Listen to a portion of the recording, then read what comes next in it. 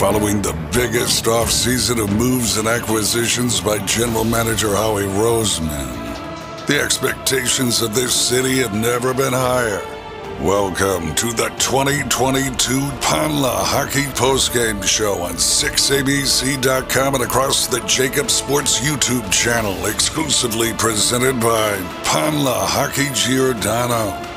Live from the Gallery Bar, booking games inside Ocean Casino Resort. Let's get this postgame show underway. EAGLES, Eagles. And good afternoon, everybody. The Eagles are 4-0. Welcome to the Pond Lehocky Eagles postgame show. I'm Mike Missanelli with Derrick Gunn and Seth Joyner. And Devan Kaney will join us a little bit later. So through the rain and the wind and the muck and the overall nastiness, they survive and they overcome the Jacksonville Jaguars at home, 29-21. And they got 5 turnovers. I mean, let's face it, in this kind of a game with the weather the way it is, Trevor Lawrence not very secure with the football. They get the 5 turnovers. They run the ball, which is what they should have done in the weather like this. They ran it straight ahead. Miles Sanders, 27 for 134. 4-0 for the first time since 2004, and that was the year, of course, number 5 will always love you. Right, 2004, they went to the Super Bowl that year. It got a little hairy at the end, but Trevor Lawrence gave them the 5th turnover, which secured the victory. Guys, this is the way it really should have played out in this kind of weather. It didn't look like they were going to do it early, but finally they got their bearings on running the football the way they should have. Well, we jokingly said once things were going bad for them early on, all they had to do was get to the second quarter because that's where they seemed to do their most damage. You know, both of these teams came into this game turning the ball over one time. But when you look at the sloppy conditions today, you knew the elements were going to play a significant factor in the outcome of this game. Early on, it played in favor of Jacksonville with a ricochet interception that was returned for a touchdown. But lo and behold, you know, the football gods turned in favor of the Eagles and gave them 5 turnovers today. And, man, they needed it today. But you got to learn how to win in every kind of condition. And we watched this team put together 4 different types of win this season. You know, this thing could have went a myriad of different ways. But it's funny because, you know, while we're watching the game, I'm watching this thing unfold. You get the tip interception, pick 6. Then they turn around, they drive down, they punch it in, it's 14-0. And I tweet right then and there and say, hey, listen, the Eagles for the first time this season are facing adversity. Let's see how they respond. If you're Eagles fans, you got to be excited about what you saw today because this team was in the hole 2 touchdowns and clawed their way out and scratched out a win in the game under really adverse conditions. I mean, there was opportunities for the offense to just lay down. Hurts, you know, didn't throw the ball particularly well today, but when he needed to make plays, he made plays. Miles Sanders got a workload like we haven't seen Miles Sanders get in a long time. And Derrick, I said in pregame, I said he may have to run the ball 25 times for them to be successful today. He ran the ball, what, 27 times? Yeah. Let me get the numbers here. 27 for $134 and 2 touchdowns. Yeah. So I mean that's pretty darn big. You know, when you don't put that kind of workload, you know, on your running back. But, I mean, listen, if you're an Eagles fan, you got to be thrilled with where this team is. They're undefeated right now. Seth, I tell you, this was a classic example of the Eagles' offensive line being superior to a pretty good Jacksonville defensive front. The Jags are pretty good against the run. They're number 1 in DVOA, if you follow those kind of analytics coming into the game.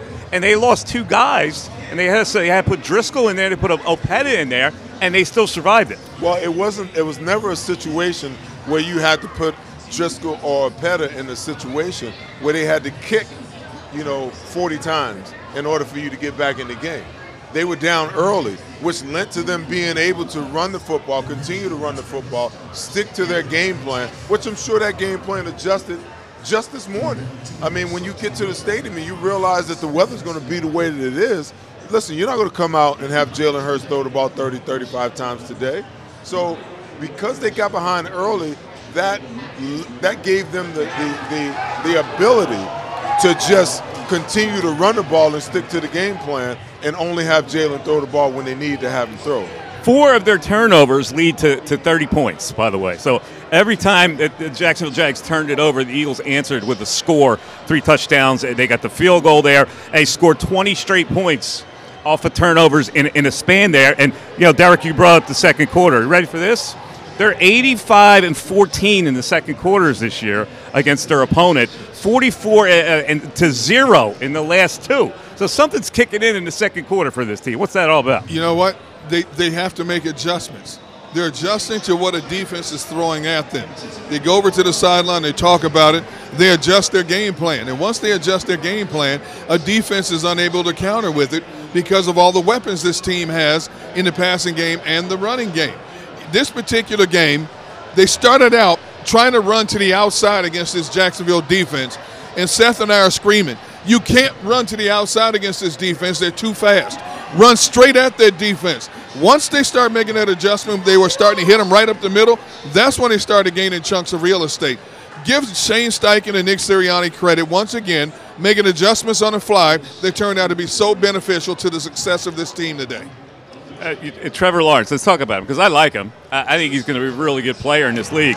But today I think proves not ready for adverse conditions, not ready for prime time. Got a little skittish there, lost 2 snaps, got strip sacked twice, got baited into an interception by Bradbury on pressure from Gannon on that play. Well, I will continue to contend. I will die on 2 hills. One of them is, even in today's world of the quarterback-driven NFL, you still need a running game. Most quarterbacks in the league still need a running game in order for them to be successful. The other hill I will die on is the hill of pressure. Pressure changes everything. Pressure makes pipes burst. Pressure makes quarterbacks make hasty, dumb decisions. They make them make mistakes. And when you sit back and you let a quarterback in this league, at this level, just feel comfortable in the pocket, go through his reads, and have options of where to throw the ball, you're asking for trouble. Now, the Eagles got to Trevor Lawrence, and they made him uncomfortable. They even, at times, made it look like they were coming, and just the illusion of pressure made him nervous. The Eagles only blitzed 3 times today, just 3. I mean, in my estimation, that's not enough because, listen, you allowed Trevor Lawrence in the second half to get comfortable and pull within, shouting range of tying this game up and send it to overtime. Why? Why not just decimate his confidence from the beginning? Why not just do it the entire game? Why not leave any shadow of a doubt that, you have no chance?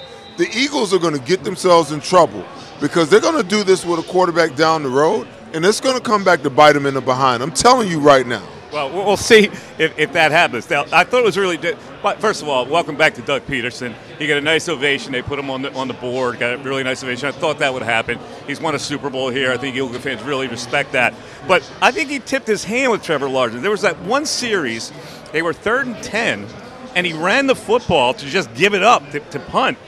Not trusting his quarterback in that kind of situation. I think Doug realizes he's not a finished product yet. Well, he's not a finished product, but, as a coach, I think coaches need to do a much better job of taking the temperature of what's going on around their team and what's going on in the moment. I always talk about the analytics drive so much in professional sports now that it's ridiculous. The analytics have always been created to be a tool used by the coaches when they're making decisions.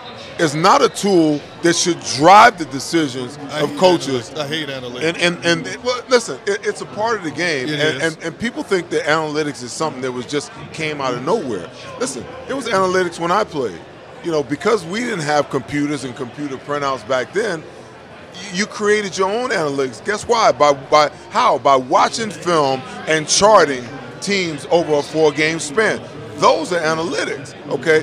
The probabilities of analytics is what's making the decisions for coaches nowadays. Yes. And to me, that's a problem because you lose accountability. Because if the numbers say the probability of you winning the game go up if you convert this 4th down and you go for it, if I'm the coach, I'm like, don't look at me. Your analytics guy up there is in my ear telling me to go for it because this is what the numbers say. You know, so there's no accountability. That's the first thing. The second thing is whatever happens to your gut. The feel for the game. Yes, I watched Seattle. I watched Seattle fall apart as an organization because they allowed the analytics to make a decision that cost them a Super Bowl, and it destroyed that football team. Yes.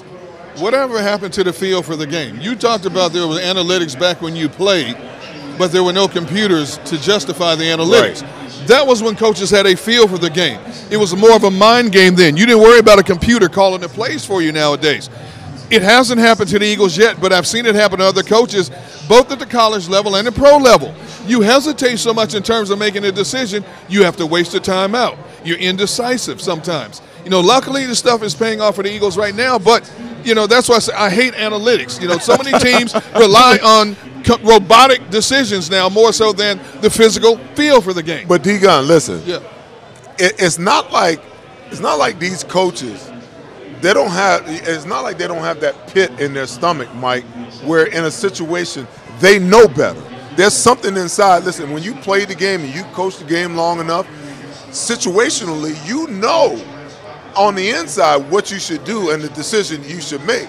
But when you got that guy in your ear and the owner's paying that guy millions of dollars, and you make a decision that goes against that and it works against you, the realization of what you're going to face come Tuesday looms large in your decision making, and I think that's a fault. Every team has the analytics master up there. Now, let's look at the Eagles converted a couple of really key fourth downs. Now, a lot of that was influenced by the fact that the weather they were afraid to kick it with the weather. I get that, but they did convert that. What I thought turned the game around, the Jaguars on a 4th and 3, Lawrence fumbled the snap. They were up 14-0 at the time, and that gave the Eagles life. They came down and scored off of that drop. And if he doesn't fumble that ball, he's certainly either running for the first down or he's got a guy wide open in the flat to convert the first down. I mean, that was a huge play in the game. Yeah, and then after they gave it up on 3rd and 10, that prompted the Eagles to come right down the field and score again with Sanders to tie the game. And then he fumbles another snap. Reddick with the strip sack, he had 2 of them today, led to another touchdown. All of a sudden you look up, it's 20-14, completely flipped. The Jaguars did not look like a confident team after that. Well, when you look at the 2 strip sacks that Reddick have, let's give credit where credit is due. The guys on the back end holding up in that situation because Trevor Lawrence held the ball longer than he wanted to. Those were both timing situations. He had nobody open, and that one fraction of a second was the difference from him either completing it, throwing it out of bounds, or luckily for the Eagles, them stripping the ball, getting the ball in their favor on a short field, which led to them getting a couple of scores. So kudos to the guys on the back end as well for being able to hold up their end of the bargain today. Hey, Mike, yes, sir. And can I put this to rest before you ask me this question later on? Here we go. And before everybody on social media asks the question, is the Eagles' defense that good, or is Trevor Lawrence just that bad? Come on, man. I'm going to tell everybody the same way I told you last week. You play who you play, and I'm not going to absolve the great player, this defense. I'm not going to take it away from them with the response is that, it's Kirk Cousins, and he stinks. Oh, it's Carson Wentz, and he's fried. Oh, it's Trevor Lawrence, and he's a young quarterback. Listen, it's the pressure that this defense applied to these quarterbacks, okay, that caused them to make the mistakes that they made, and the Eagles capitalized on it, and that's why they're 4-0 right now. I'm not going to take it away from them by saying that these quarterbacks and these teams that they're playing are that bad. No, they're forcing the issue. I'm totally with you there. I think Trevor Lawrence is going to be a good quarterback. I think he got a little nervous today under these conditions. I don't know how many conditions were like that ever that he played down at Clemson, right? But listen, they are what they are. They're 4-0 right now, and there's nobody that can complain about that. I have one complaint, however. There was one thing that stuck out to me, and it was A.J. Brown and a lack of effort to tackle the interceptor after that play. He was right there to line him up, and he just did not want to engage. That bugged me a little bit, Seth. Had to bug you. It did, and I'm pretty sure, he's not looking forward to rolling into the film room tomorrow and having to watch that on film with his teammates, with his offensive teammates, sitting there watching that lack of effort. And he'll probably apologize to the guys because, as a leader on the team, when you don't live up to that standard, you know, that Jalen Hurts is always talking about, and that standard that Brandon Graham is talking about, and that standard that Jason Kelce is talking about, and you're supposed to be one of the leaders, you gotta own that. You got to own that, because that could have been the difference between them winning and losing this football game today. Yeah, it was blatantly obvious. We looked at it. Well, he made a business decision. He made a decision because, look, it's early in the game. You know, I'm already soaking wet. I'm not putting myself out there right now. I can't have that. Two things I want to look at. You know, the Jags came in leading the NFL in turnover margins. They were +7 coming into this game. Well, the Eagles really flipped it on them there. And also, Seth, I got to say, Trevor Lawrence, coming into this game, had gotten the ball out of his hands quicker than any quarterback in the NFL. 2.39 seconds, they utilized the short passing game. What did the Eagles do to take that away?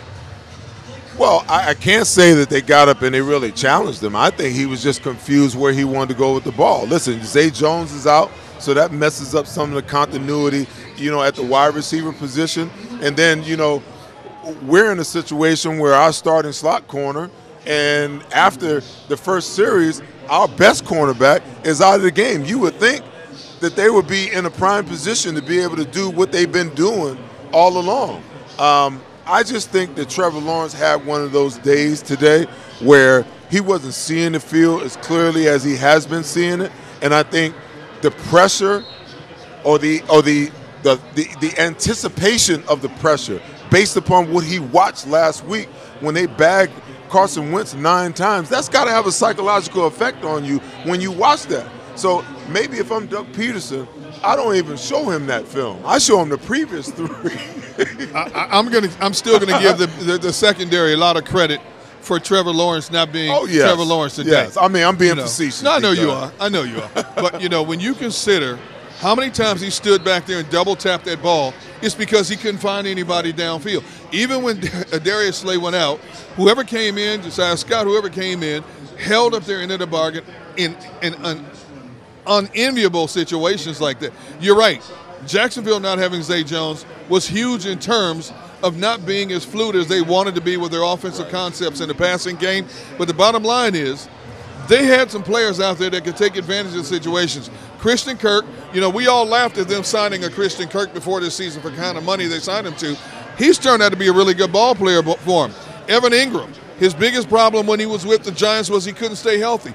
He's turned out to be a reliable receiver for him. They bring in a Brandon Scherf. You know, they have a pretty good team. They just have to learn how to get over the hump in big games like this. Well, on that note, the secondary, too, Maddox was out, and then Slay goes out. So you're talking about Epps and Josiah Scott having filled the bill. Now, Scott had his moments of, inglorious moments, but for the most part, you're right. They did survive it. Well, when you talk about a kid like Scott, he hasn't had much playing time. So, you know, he's out there, his head's swimming, his heart's in his throat. You know, he's got a lot of stuff going through his mind. But luckily, he has an umbrella of players around him that can help him disguise whatever deficiencies he had on the football field.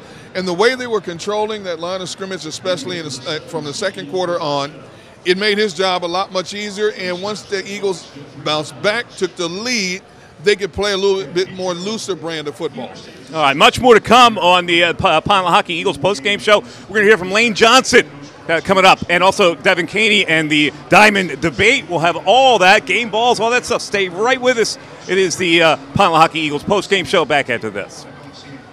At Pond Lehocky, we've recovered billions of dollars for our clients, and we're confident we can do the same for you.